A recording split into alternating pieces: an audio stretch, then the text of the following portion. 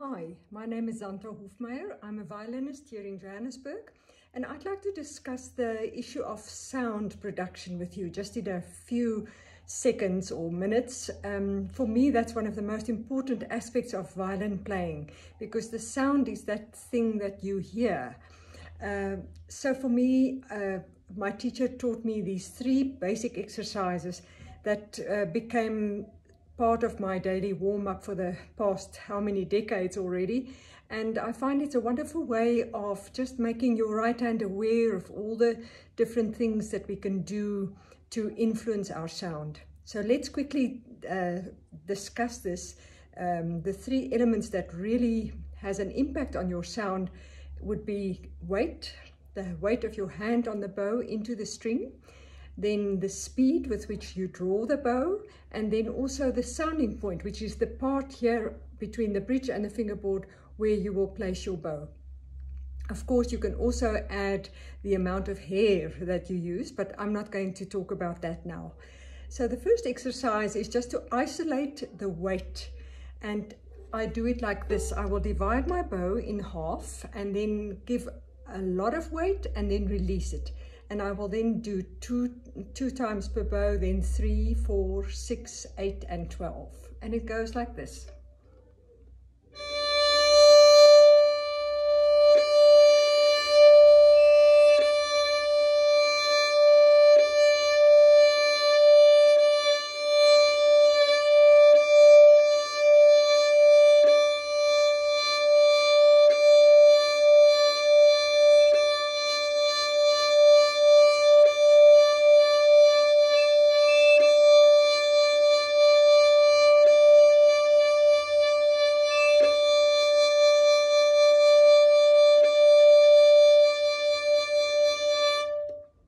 Okay, you would have noticed that the pitch changes a little bit when I add the weight, so that's a normal thing that will happen when you do this. When I do the speed exercise, I try not to add any weight, so I use quite a light bow so as to isolate the element of speed. So if you watch my right hand, you'll see how I move fast and then slow, fast and slow. And I'm trying to do this without a bump in the bow. I don't want the bow to make any scratches or noises. So that takes a bit of time, but sometimes you get it right from the start.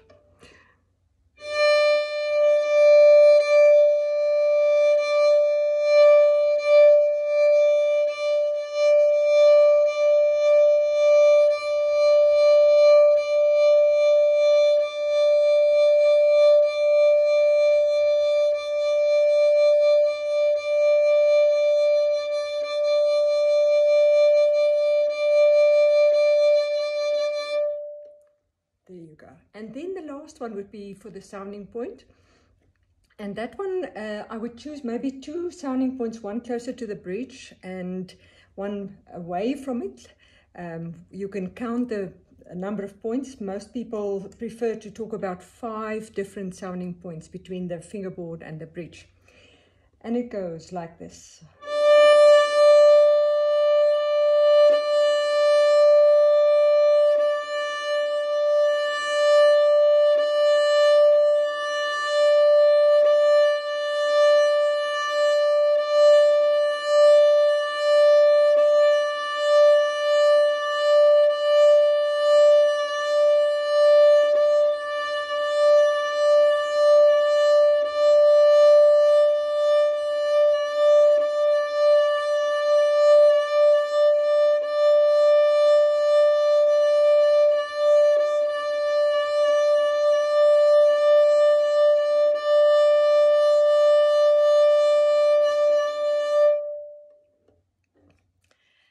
And there you go. Those are 3 exercises that you can easily do when you start practicing. It's also a good way to warm up.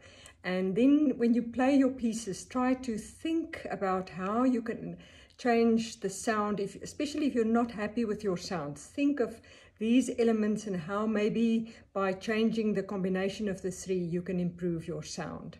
And I find even if you practice a passage thinking about each one of them separately, it can also improve your sound production. Okay, happy practicing.